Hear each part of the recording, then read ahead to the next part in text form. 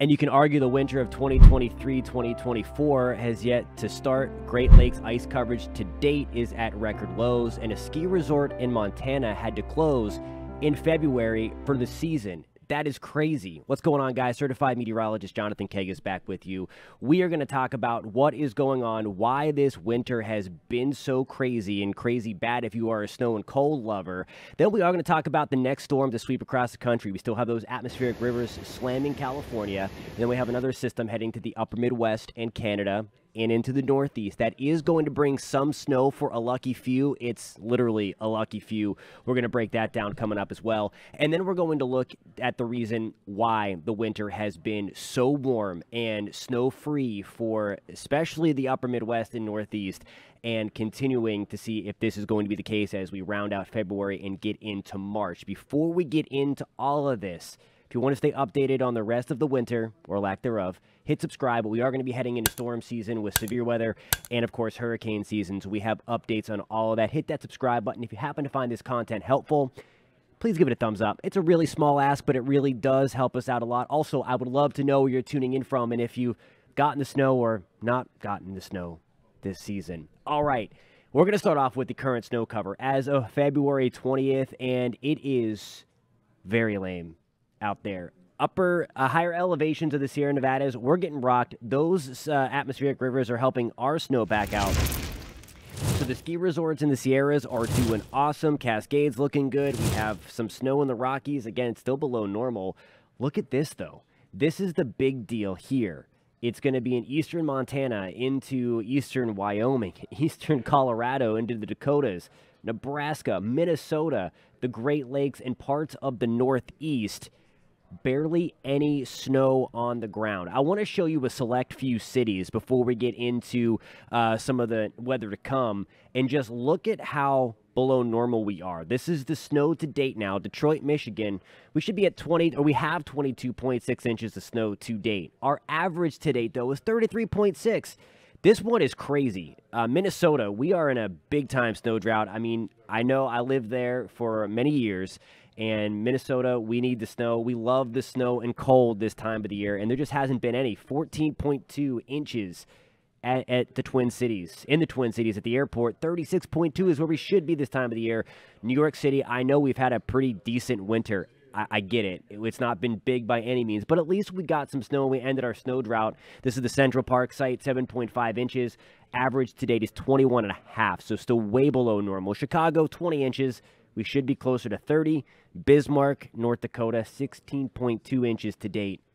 34.5 inches just about. That's where we should be. Again, we're going to talk a little bit more on why we've not seen so much snow, or barely any snow in those areas, after we talk about the forecast here, where we have seen the active weather continue. It's in the west. Atmospheric river continues to slam. This is Tuesday, February 20th, 2 o'clock. We still see the very heavy rain coming into Southern California on the west coast of the United States. We also are going to be watching another system developing here towards the end of the week. So this is Thursday. Look, though, it's all green. We have no snow coming with this, at least into parts of the Mississippi River Valley, into the interior mid-Atlantic area, into parts of the Midwest, until we get it into Friday into Saturday and into interior New England, Maine. We're going to get some snow, I think, upstate New York, Vermont, New Hampshire, and then southeast Canada. Now, how much? I think this could be a really nice dumping, if you will, of snow. Again, it's nothing too crazy. I don't think we're measuring this in a lot of feet, but I think we could be pushing a foot of snow in especially the northern tier of Maine, and then really into parts of southern Canada, Montreal, maybe up to an inch.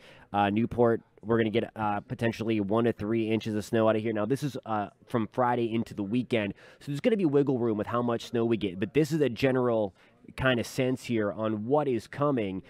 Places like New Brunswick, we could pick up 4 to 8 inches of snow. We're going to miss out on this one. We got a lot of snow in parts of Nova Scotia and into Newfoundland over the past week or so. We're going to miss out largely on this one, but that's where winter is going to be in the short term over the next week ahead. We'll keep you updated on this storm, but there's the general area anyway. And again, those numbers are going to fluctuate, but the general area of where winter is still going to be hanging on. And literally, I mean hanging on. Look at this. Groundhog was right when he talked about the early spring. Check this out. Huge blowtorch. Again, in areas that we really, really would love to see some snow, and that's going to be in the upper Midwest and northern plains. Again, I know so many people rely on the snow, whether it's snow removal, whether it's recreation in the upper Midwest, in the northern plains, in the Great Lakes, and we just don't have it.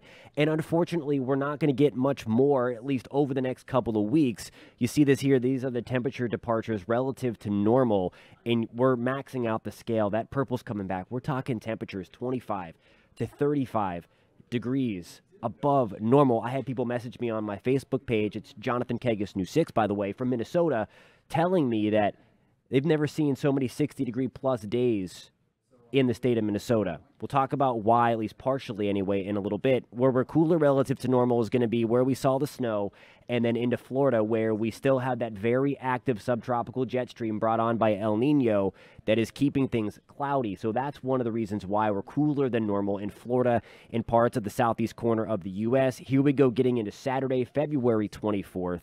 There's the chill, kind of that backdoor front coming in, allowing some of that colder air to spill into the Northeast. And it was cold this morning, the morning of the 20th. But again, there we go. And look at all the warmth build again, really in the western two-thirds of the country as we go forward here. Taking you out as we roll into the last few days of February. Hard to believe, but look at this again. I mean, this is nuts. We'll likely see records fall, maybe from Toledo into St. Louis, Kansas City, Oklahoma City, Rapid City, Bismarck, Minot, Minneapolis, Rochester, Minnesota, getting into Sioux Falls, Sioux City, Des Moines. That pink-purple color showing up on your screen. I mean, again, we are maxing out this scale that's 30-plus degrees above normal. Again, that's relative to normal, so that's not what the temperature is going to be. It's relative to normal in the nation's midsection. We do have another weather system, it looks like, towards the end of the month into early March that will help to keep us on the cooler side. Looks like a dip in the jet stream out here, but when we see that dip right here, we build that ridge right here. The point I'm trying to make is, and those weather nerds like myself know that in an El Nino year in March, which we are in and which we are headed into, of course, March right around the corner, we still can get really big snowstorms. There's just not a lot of Arctic air to be had. Again, the number one ingredient for snow is cold air. And when you don't have the cold air, no matter how active the weather pattern is, we're just not going to get it. So again, the El Nino brought on by the trade winds kind of pushing everything back.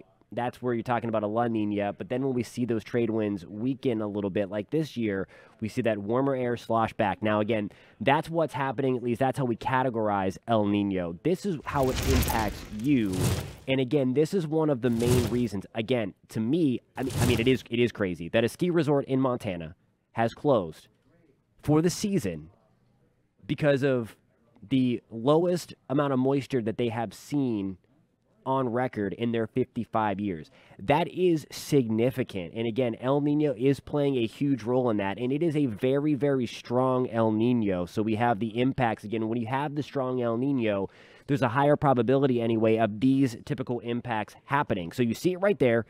Drier in that part of the world, in that part of the United States. It certainly has been wetter. Again, we're continuing to get slammed by these atmospheric rivers. Very strong Pacific jet has kept things cloudy. It has been the cloudiest winter on record in Florida. 84 years the record spans, and it has been super wet. Just came through a very wet weekend. Finally got the Daytona 500 in. Great race. And that's where we have the big-time warmth in an El Nino year. Our colder winters in the northern plains, in the upper Midwest, our big-time, big-ticket winters in this part of the country are in La Nina winters, which we are it looks like we're heading back into during hurricane season, and I do have a video on that as well. You can take a look at that in the card, and you can stick around to the end of the video as well. I'm going to have more information on the Great Lakes and some of the flooding going on in California, but again, it's crazy stuff here. So we'll talk about that. You can watch that video about La Nina, how that could relate to the hurricane season coming up, and it's not good, spoiler alert. But in the upper Midwest and northern plains, if that holds through the winter, we could turn things around next winter. But again, in an overall warming climate, this is certainly helping. The El Nino is kind of putting that on steroids here and really robbed us of winter. Alrighty, guys, if you found this content helpful, I would love it if you hit that thumbs up button. Again, we'd love to know where you're tuning in from across the country or across North America or the world. We've had a lot of people internationally tuning in, so welcome to the channel. We break down all things weather here. Again, please hit that thumbs up button if you want to stay updated on the weather, no matter what it is and where you are. Hit that subscribe button. We got you covered. And again, thanks for checking us out. Thanks for tuning in. We'll catch you next time.